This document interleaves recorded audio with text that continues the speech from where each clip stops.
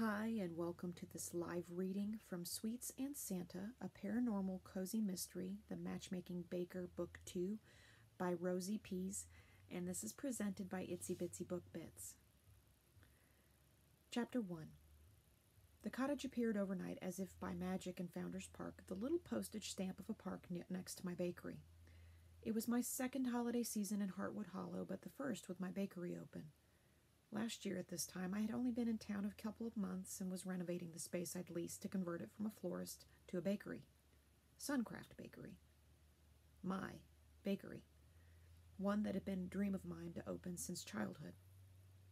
So, although I'd seen Santa's house last year, I didn't get to experience the full magic of it day in and day out like I was about to.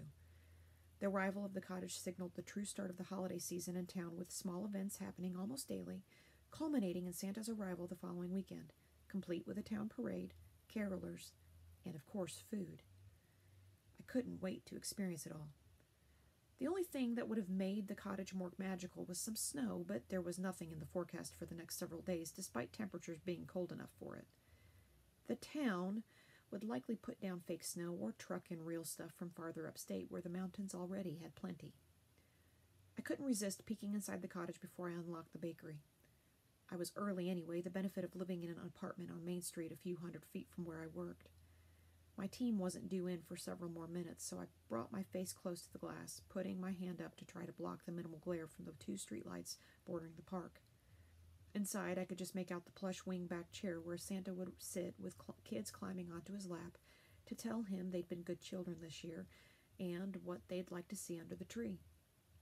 A fireplace stood a few feet away, fake, most likely. It hadn't been lit last year.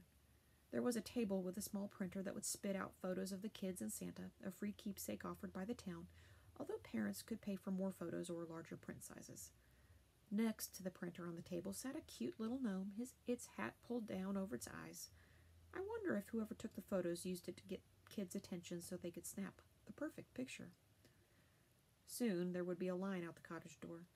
Hopefully, many of the kids from that line would then find their way through the door to the bakery. It was my favorite time of year for baking. I'd been playing with new recipes for a few weeks now, perfecting a holiday lineup. Peppermint cookies with crushed candy canes, cranberry orange cookies, gingerbread men, sugar cookies dipped in white chocolate, then decorated to look like snow globes, and more. Today was the first time they'd be sold in the shop, and I couldn't wait to get started. Ready to start the day, I headed back to the back door of the bakery and unlocked it. I flipped on the light switch, taking in the kitchen I'd worked so hard to make mine. It only had 3 stations, but if this season went well enough, I'd be able to take on another baker. As I set my bag in the drawer at my station, the door opened, revealing Gina and Brian, my bakers. Gina had been with me since a few weeks after the bakery opened. Brian came on midsummer. I didn't know much of their backstories yet, but they were both from here, although Gina had spent some time away. Brian had come to me after it didn't work out at one of the restaurants on Main Street. I'd been told he was a good worker, but had butted heads with another cook. Each cook had believed they'd known better, and even though Brian actually did know better, according to his former boss, the others on the staff had soured against Brian, so he was the one to go. So far, I hadn't seen any behavior like what had been described, but as I told both Brian and Gina when they came here, this wasn't just a job. It was a team, and a family too. "Morning, Joni," Brian said, Gina echoing the same a little softer. "Morning, you two. Did you see the cottage next to the shop? Things are about to get busy here, so I hope you're ready." "Absolutely," Gina replied. "The busier the better." "So, what are we working on today?" Brian asked, taking off his coat and then sticking it in the closet. "We have the usual muffins for the diner, and Libby is offering her first holiday tea and has asked if for a bit of help with that, so we're making cookies for her. Once we're done with the regular shop offerings, cookies are all we are working on. They are going to be huge this week and all the way through Christmas." Brian and Gina swapped spots at the closet. Gina tucked her hat into the sleeve of her coat before hanging it up. "Sounds good to me. I love a good Christmas cookie." I chuckled. "Oh, I'm not settling for good. They will be great cookies." They had to be. Gina nodded hard once, then returned to her work table. She was on scone duty while Brian was doing the muffins. I had cupcakes. We didn't go much beyond this for our regular daily menu, but for the holidays I had an expanded order ahead menu that included pies, pastries, specialty cakes, and other holiday favorites like Yule logs and even fruitcake. But the cookies were by far what would put us over the top. Shortly before 6, I loaded my bike with a muffin delivery for Old Templeton and Double H diners. My stops at Double H were always quick and uncomplicated, but Old Templeton had a chance of taking a while. "I can't believe you're still making deliveries on your bike," Donna said when I walked into the tiny eatery. Old Templeton was small but cozy, with the typical diner vibe and a cup of hot coffee on the counter waiting for me. Its appearance meant Donna had something she wanted to tell me. I slid up onto the counter stool, placing the boxes of muffins next to the coffee mug. "It's a bit cold, but the biking warms me up." I took off my hat and gloves, then picked up the mug, as does the coffee. I'd never been much for black coffee, but with a bit of half and half, which also helped it cool down to a drinkable temperature, it wasn't that bad, especially on a cold morning like this. Donna leaned against the counter, a stray brown and silver curl of hair falling in front of her face. She pushed it back behind her ear. "And what are you going to do when it finally snows?" "My station wagon is fully outfitted for any type of delivery." I'd installed the extra straps and buckles all around the floor of the trunk to help keep boxes and cake boards in place. I had no doubt whatever I put in the back of my car would be secure back there. Could happen any day now, according to my knee. She grabbed her specials whiteboard from the wall, then popped the cap off a dry erase marker. "So, what did you bring today?" She scribbled furiously as I rattled off the 6-flavor list. Then, as she was popping the lid back onto her marker, she said, "So, I hear Heartwood Hollow is about to have another newly engaged couple. And I have it under good authority that this one is, once again, thanks to you." "Oh, really? Who?" I had a pretty good idea, considering I'd only matched 3 couples in town so far, one of which still felt too new to be getting engaged. The other had been engaged since September. "Well," Donna began, and I sipped my coffee as she continued. "Walter told me that his wife Martha told him that Greta from the Historical Society saw Drew Craig at Baubles and Bangles looking at rings. And when I asked his grandmother, she confirmed that he'd bought one. He's such a nice boy. I'm glad Megan makes him so happy. They're a great couple." Their match had been instantaneous upon their seeing one another, one of the fastest and strongest I'd ever felt. "I think Tricia over at Baubles should start giving you a commission. One is a coincidence, might even argue that a second one is too, but I know you got Carl and Beth together earlier this summer too. They'd briefly been sweethearts in high school, but both of them had been gone a few years. Never thought I'd see the two of them together again." That must have explained the way their match vibrated through me when it struck. It was weak at first, thready, but there. Beth had been hesitant when I said she should go for it. I wondered what had caused them to stop being high school sweethearts. It couldn't have been too major for the match to still be present on both sides.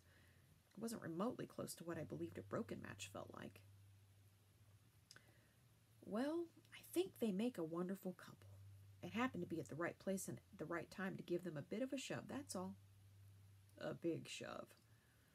Donna quirked an eyebrow at me. "People are already talking about you and how you should set up shop as matchmaker in addition to your baking. Doesn't help much that the kids are at the high school are asking for your muffins before they go take tests, swearing their good luck. You ready for that? The finals are coming up." "Well, my muffins are good, but I don't know about good luck." I took another sip of my coffee, a chuckle playing at my lips. Donna held up a hand. "Just telling you what I heard, but since the school year picked back up, I've had more requests for grilled muffins to go from students than I ever did. That's why I had to increase my order with you, and I've not had a problem with getting rid of them all before lunch." I shrugged, grateful that was all the rumors said about me. I could handle being known as a matchmaker. People could accept that as me being good at setting others up. That was how it was in high school when I would convince friends to dance with one another or suggest to a guy that they should ask a particular girl to dance. The same happened at parties in college. Few people thought anything of it. I wasn't the first matchmaker in my family. My mom could do it too, She'd matched plenty of people through their love of books and at various programs held by the library where she worked. I'd grown up watching her do it, so it only made sense that I'd picked up a few of her people skills. The tingling I felt was just some weird sensation I must have developed as a way to decide who should be with whom. Mom said she felt tingles too, like mother, like daughter, right? Donna rapped on the counter. I should probably let you go. You must have a lot going on with the upcoming Christmas festivities. I took one last sip of my coffee, then pulled my wallet out of my purse. Thanks, Donna. It was good to chat with you. She held up her hand. You know I'm not going to charge you for the coffee. Slipping the wallet back in my bag, I nodded. Thanks again. I stood up off the stool, then headed out of the diner. Hello, Joni, Walter said as he and his best friend Paul passed me on their way to Old Templeton. The two old men were regulars, and it wasn't uncommon for me to run into them in the mornings, especially on days when Donna bribed me with coffee to stay and chat. Have a good one, fellas. I gave them a small wave before walking around the side of the building where I stored my bike and trailer to keep it out of the way and a little hidden from anyone passing by on Main Street. I rode back to the bakery thinking about what Donna had said. Rumors were spreading through town about me. She wasn't the first one to bring it up. Sarah, my shop assistant, had said as much a few times. It didn't bother me so much. If people wanted to think my muffins were good luck, who was I to argue? I welcomed them if it meant more people would stop by the shop to buy things. Who wouldn't want that? Besides, the rumors could have been a lot worse. They could have been about my biggest secret, the one thing I could do that made me different. It went way beyond matchmaking. I'd only ever told one friend about my ability, and it ended the friendship I'd had since kindergarten. To this day, I didn't think Ginny had ever told anyone what she knew. Likely no one would believe her.